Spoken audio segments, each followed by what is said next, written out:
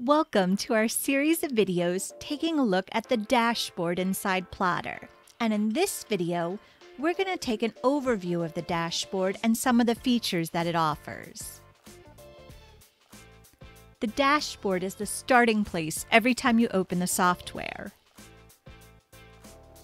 As you can see, along the left-hand side, we have some different tabs and options.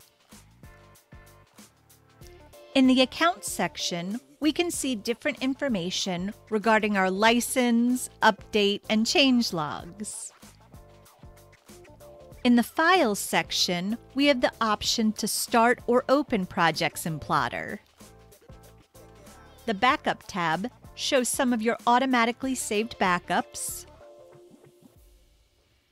Settings gives you additional options for how to use the software, including automatically saved backups, updating the software automatically, changing to light or dark appearance.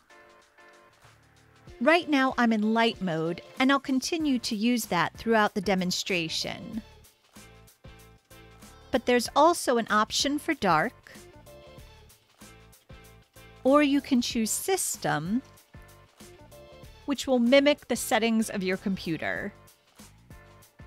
You can choose Language, and now available is Autosave, so you can choose that by default the program will autosave your projects. And you can see how long it will keep the backups, and the location for where the backups are stored. Finally, in the Help tab, there are links to many helpful resources that are always available through the dashboard. We have tutorials for walkthroughs and the most updated information on Plottr, FAQs, or frequently asked questions, compiled from all the wonderful writers and users of Plottr, demos for demonstrations of how to use Plottr, our documentation, and you can give the developers feedback, join our Facebook group, or request a feature that you'd like to see in Plottr. And be sure to check the roadmap for all our currently planned features and vote on which you'd like to see next in Plottr. You can also create an error report or send a ticket to our support department if you have any other questions. Finally, one of the last features I want to show you on the dashboard is the bell icon in the top right corner.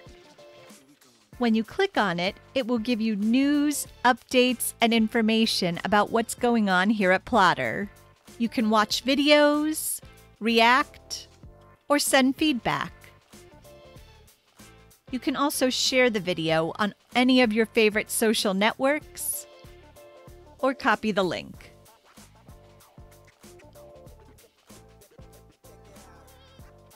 In future videos, we'll go into how to open or start a project in Plottr, but that covers our brief introduction to the dashboard. If you found this video useful, be sure to give it a thumbs up and leave a comment below. Subscribe to the channel for all our latest news, information, and updates. And I'll see you in the next video.